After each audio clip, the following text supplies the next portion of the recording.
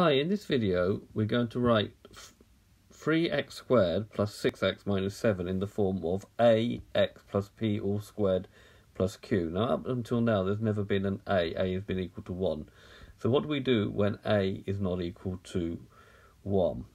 So write down the expressions. We've got 3x squared plus 6x minus 7, and then what we do is we look at the first two terms and we just factorise out the coefficient. The coefficient means the number in front of x, or x squared.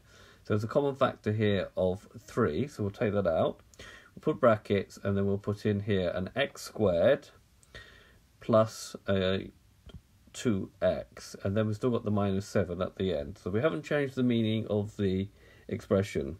Now we proceed like we've done before. We look at this part here, and we take half of 2. So we take half of 2, we get 1. So we write 3 brackets x as plus 1 all squared minus 7. Now in doing this process here, we've actually added something in. We've changed the meaning of this, and what we're going to do is work out what we've added in. So what we could do is do 3 times x plus 1 all squared, and to see what extra we've added in. So just expanding x plus 1 squared, so we've got 3x squared plus 2x plus 1, and then multiplying through by 3, we get 3x squared plus 6x plus 3. So notice these here, 3x squared plus 6x are the same as the original expression, but we have added in a 3. So to compensate, we need to take away 3,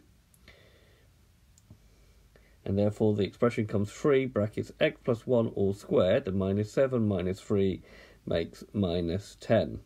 That's now in the form of ax plus p squared plus q. A would be equal to 3 in this case, p would be equal to 1, and q would be equal to minus 10.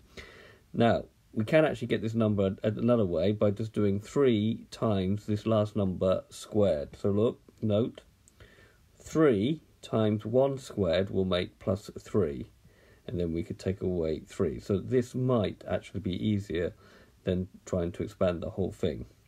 Okay, so this has been a video to show you how to complete the square where the number in front of x is not 1, more than 1. I hope you've understood, and I thank you very much for watching.